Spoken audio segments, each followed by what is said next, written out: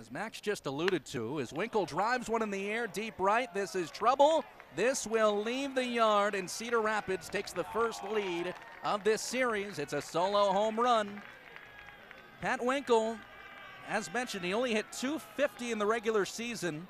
Over his last 5 games, though, he has been wicked with a .429 batting average.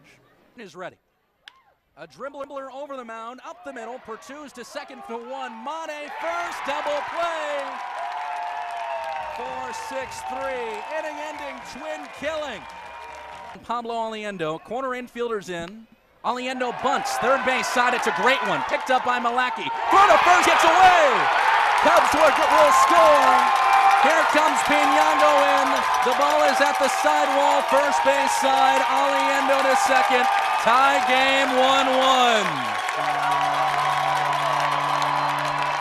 There you go. That's all you need right there.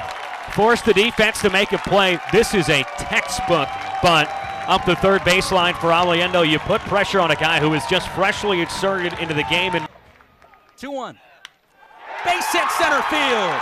Aliendo scores. Cubs lead. Comeback achieved.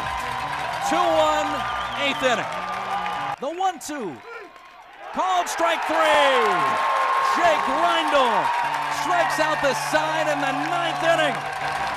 And the Cubs take a 1-0 series lead over Cedar Rapids. Cubs 2, Kernels 1. That's a final. South Bend has the most home wins in the Midwest League. And they win another at Four Winds Field. Jake Reindl. Strikeout, strikeout, strikeout in the top of the 9th.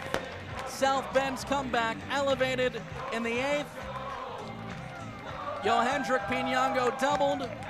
Pablo Aliendo laid down a bunt. It was thrown away by the pitcher, Bobby Malaki. A run scored. Then a sac bunt by Kevin Made and a single by Fabian Pertuz. That was the game-winning hit.